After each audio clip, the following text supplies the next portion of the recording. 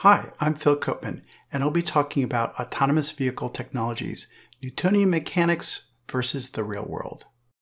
Let me start with an overview. There are limits of the ability of an autonomous vehicle to exert trajectory control, and those limits have to do with vehicle capability, both for your own and other vehicles, and also the environmental conditions. Now, hopefully you don't have to operate in a chaotic snowstorm scene such as the one I'm showing, but there are limits to your ODD, and they might be broader than you might think. Related to that is uncertainty, both about the vehicle conditions and about the environment. And finally, I'll talk about micro-ODDs, which are a way to organize the various constraints and pieces of the ODD to hopefully make the problem a little bit simpler to deal with. Let me start with an example of safe following distance. Here we have two vehicles. There's a green lead vehicle and a blue trailing vehicle, and probably we're mostly worried about the trailing vehicle. What if the green vehicle decides to do a panic stop? Well, if that happens, the blue vehicle in the back might be actually accelerating, and it will take a while for it to notice that the green vehicle is slowing down, and during that time, during the response time, it'll be accelerating. After that, the blue vehicle should brake as hard as possible to try not to hit the green vehicle. Now, it's important to realize that these two vehicles might have different braking capability, and the blue vehicle might be approaching very quickly when the green vehicle decides to do a panic stop. In this example, we're going to consider the result safe if the blue vehicle doesn't hit the green vehicle. In other words, if there's a positive gap between them. Now, it turns out the basic principles behind this situation have been around for a really long time. F equals ma. Now, it's important to realize throughout all this, no matter how you package it, no matter how you look at it, at some point, F equals ma is not just a good idea, it's Newton's law. Now, while this seems simple, and in physics class maybe the problems weren't that bad, when you hit the real world, the issue is that A is kind of tricky. The acceleration, in this case, the braking force of the deceleration, but we'll call it A, the acceleration is limited by the ability of the tires to grab hold of the road surface. All your stopping power goes through the tire contact patch onto the road surface. So you really need to understand what's the maximum force that can be applied there. The equation for that is that the force of friction, in other words, the maximum deceleration force exerted on the vehicle, is the coefficient of friction, which involves both the road surface and the tires, times the normal force, meaning the force with which the vehicle presses against the road surface perpendicular to the road. On a flat surface, that's just the weight, but things can get more complicated. Now, for this example, your ability to brake depends on both the ability of the vehicle to exert force against the roadway and also whether the driver actually presses the brakes as hard as possible. Now, I mentioned that when the road is flat, that the normal force equals the weight of the vehicle. However, when you're on a hill, you have two problems. The first problem is that you're losing some of the weight because the road is tilted and the normal force is actually reduced, impairing your ability to brake. But worse than that, where did the rest of the weight go? Well, the rest of the weight is actually pulling you down the hill. So not only can you stop less effectively, you're actually getting pulled down the hill, so it's harder to stop even if you had the friction available, which you don't. Curves have similar issues. Some of that friction force of the tire contact patch is being used to pull you around the curve. That frictional force, having partially been spent on the centripetal force, leaves you less ability to brake. So it's going to be harder to brake if you happen to be in a turn. Also, banking, otherwise known as superelevation, can help if the curve is banked in, but if the curve is banked out, it actually even further reduces the ability of the vehicle to stop because the curve is lifting the vehicle off the road surface as it goes around. Well, now that we've talked about road geometry, you also have to consider road surfaces. On dry concrete, mu might be 0.75 for an average set of tires on dry pavement. But when you get ice, it might be 0.1. That's more than a 7 times difference in the coefficient of friction available to stop your car. So it's really going to matter if the road surface is able to stop you or whether it's really slippery and you're going to have trouble stopping. Beyond the road surface, you also have to look at own vehicle capability. You have a tire capability. Some tires are sticky and give great traction, but wear out pretty quickly. And other tires are less sticky, they last longer, but they may not provide the stopping force.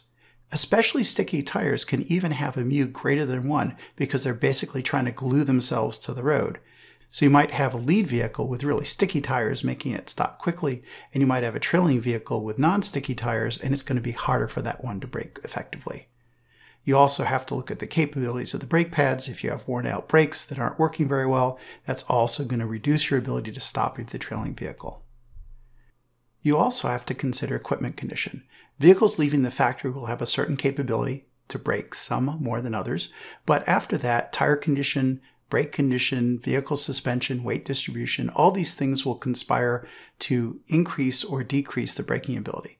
Consider if you just went through a puddle and the puddle splashed your brake pads and caused a temporary loss of braking ability.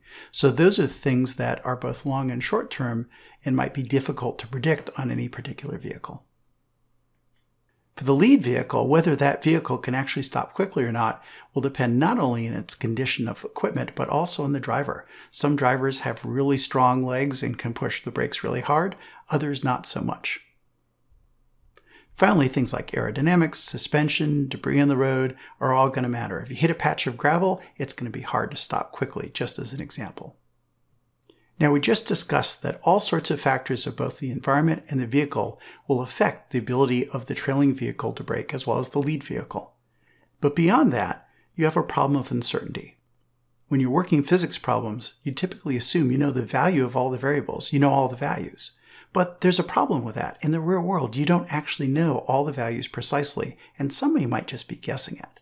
You could have brake wear and failure, you could have loss of brake assist, you could have higher tire pressures or bald tires that impair your stopping ability, you could have brakes hot from recent use, wet from recent puddle as we discussed, and the thing is, you don't actually know that these are all true until you start braking. Now that's true for human drivers as well as autonomous vehicles. Sometimes when you press the brake pedal, it turns out the brakes aren't really there for you, and you're going to have to account for that somehow if you want to prove you're always following at a safe distance. The lead vehicle might have exceptionally strong braking. It might have actually upgraded the brakes. There might be non-factory brakes, non-factory tires that brake much more effectively than you would have expected for that type of vehicle if you can even figure out which type of vehicle it is that you're following. There's also uncertainty about the environment. The road surface of your vehicle might be different than the road surface of the other vehicle. For that matter, the road surface of your vehicle might change dramatically from minute to minute. Let's give an example. Let's say in the picture of the snow below, you have the lead vehicle that has its wheels in the place where it's being cleaned off and the pavement is wet but not frozen. If your vehicle is a few inches to one side, what you're going to find out is that you're on ice and you can stop a lot less effectively than the vehicle in front. You're on the same roadway. You're traversing the exact same ground, but a few inches to one side might make a factor of 2 or factor of 3 difference in the coefficient of friction. So you cannot necessarily make the assumption the coefficient of friction is the same for both vehicles, even on the same piece of roadway. Additionally, the coefficient of friction might change really dramatically. So in the picture on the bottom right, you see the classic bridge freezes before road surface. And in this case, coming off the bridge, the trailing vehicle will still be on ice while the lead vehicle will be on clean, dry pavement. And if the lead vehicle jams on its brakes, the trailing vehicle might just slide right into it. Okay, that all sounded complicated, and to a degree it is. Now, clearly there are going to be some parameters that matter a lot and some that matter a little, but they might matter a lot or a little in somewhat different circumstances. So you need a way to organize all this stuff. If you have a single huge operational design domain, then what you're going to end up doing, if you have the same rules for everywhere, is you're going to pretend that you're on ice the whole time. And people are not going to want to use your product on a dry, clean day where you could follow less than a kilometer behind the car in front of you.